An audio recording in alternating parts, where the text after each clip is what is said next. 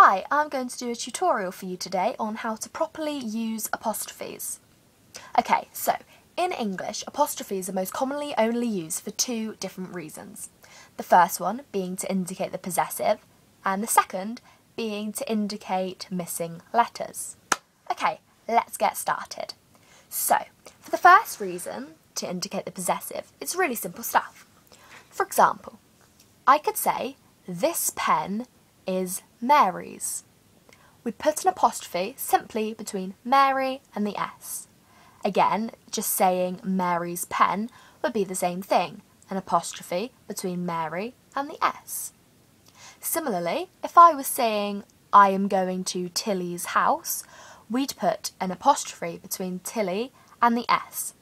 This is just to show that the thing we're talking about belongs to that person. The pen is Mary's and the house is Tilly's. Okay, and for the second reason, to indicate missing letters, it's just as simple.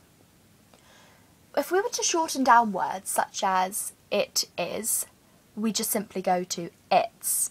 Or another example would be do not to don't. Now, we have to put in apostrophes to show that we've cut words down. So, in its, we'd put an apostrophe between it and S. In do not, don't, we'd put an apostrophe between the don and the T. This is to show that letters have been cancelled out. In don't, we've taken away the O from not, so we have to put an apostrophe there just to say we've cut out a letter.